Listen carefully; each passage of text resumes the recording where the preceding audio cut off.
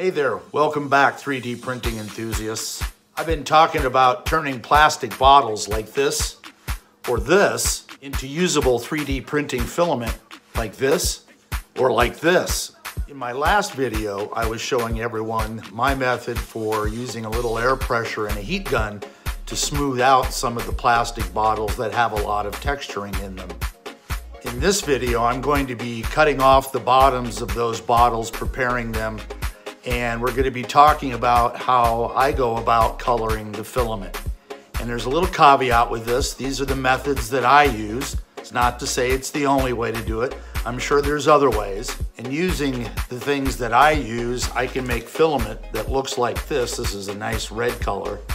And we can print things like this multicolor vase mode vase, or even something as nice as this, which is a Crystal Dragon by Cinderwing. Just look at all the colors in there. Isn't he beautiful? And here in the United States, it seems that most of our plastic bottles are either clear or perhaps green. Green you might be familiar with, Mountain Dew, Sprite, 7-Up as an example. But I do know in other countries that they have other colored bottles, for instance, blue or red. So what we're gonna have to do here with our clear bottles, if we want them to be different colors, is use a couple of methods to give them some color. Check this out. Here are some bottles that I smoothed out yesterday. And before we can color these, we need to cut the bottoms off.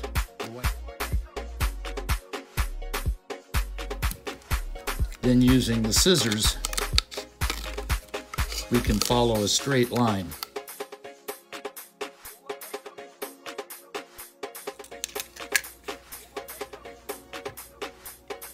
We use the same process for the larger bottle.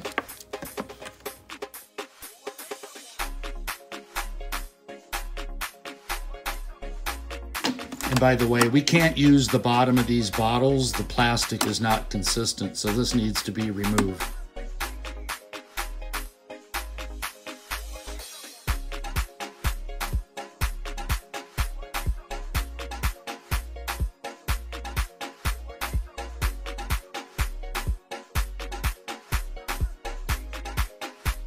When coloring this clear plastic, I have two methods for this. The first method is going to be with some permanent markers. The second is going to be with some dye, a product I found on Amazon, and I'll talk about that in a little bit. For now, I think most people will tend to use this marker method.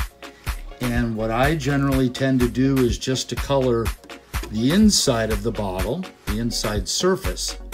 And the reason I do that is when I cut this into a ribbon and put it on my spool and run it through my pultruder, that colored part of the plastic will become the inside of the filament. That will prevent the inside of my printer, the hot-ended nozzle, from getting too contaminated with leftover dye and such from the permanent marker. When it comes to permanent markers, there is no shortage of brands and colors to use. All of these different colors, a couple different brands here. Greens, blues, reds, oranges, got your yellow, teals. No shortage here, but there are some differences. For instance, these smaller Sharpies, these markers, it's going to take a little bit longer to color your plastic with these. I prefer to use these broad tip ones. I've also noted that most of these colors work really, really well. The blue, the green, the yellow, the purple. But I have noted that this orange and the red tend to fade and change colors when I put them through the pultruder and print with them. And I'll show you that. Now, here's a little batch of samples that I made up with a number of permanent markers. Kind of gives me an idea of what color they'll come out to be. And you'll note here, for instance, this is the red. And after it pultrudes, it prints, it comes out kind of a strange burnt orange color. And then the orange back here, for example, comes out almost a root beer color. Now that's not a bad thing, but the thing is, it's just not orange. I should also note that black permanent markers can be used, and when you print with this as the coloration, it comes out almost looking like onyx. Black's a good color to use too. And of course, black goes with everything, right? Another thing to consider when coloring these bottles with markers is the size of the bottle. This large one, for example, I can easily fit my hand up in there and begin coloring the inside of the bottle. However, with this smaller one, that's just not going to work very well. So in the case of these smaller bottles, it's sometimes better to put them through your ribbon cutter and then using a work surface, stretch it out and color one side or both sides of the strip once you've cut it. Another thing that you can do while coloring is making gradients. For instance, this particular vase here has got a gradient, and the way to do that is by starting with one color, working yourself down part of the bottle, switching to the next part, and continuing, changing colors as you go. When coloring your bottle, you can also adjust how rich the color is or the opacity by how dense you put this on. For instance, we'll use this black marker so that it's easy to see. It's not necessary to cover every little surface inside. You can just make small swirls and work your way around. And I may be covering about half of the plastic. Here's a bottle I've completed with the black, and if you see there, it's just a series of swirls.